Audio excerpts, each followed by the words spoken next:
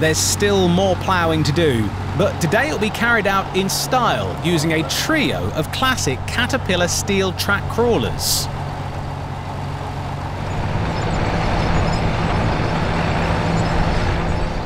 This 75-acre field of wheat stubble is being ploughed in preparation for second wheat.